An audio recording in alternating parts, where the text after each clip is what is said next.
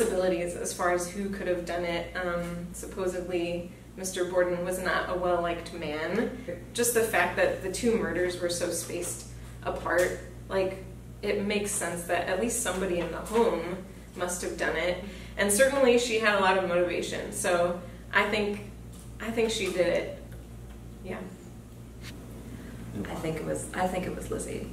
I just, you know, Occam's razor, do you know that theory?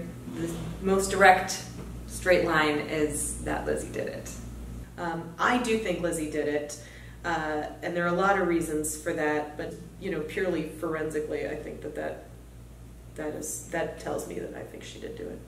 So, yes, it seems pretty clear.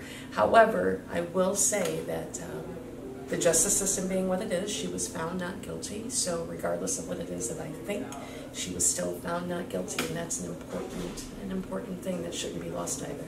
I really do think that Lizzie Borden killed her stepmother and father, and I don't know her motivation, but yeah, I think she is guilty. You know, I think her sister went out of town and she had her opportunity and she took it. I don't know.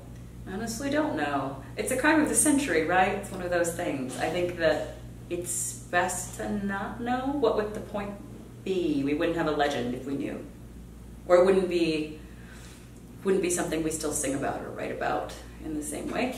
The excitement is the what if, and we'll never know. And I think that's fantastic.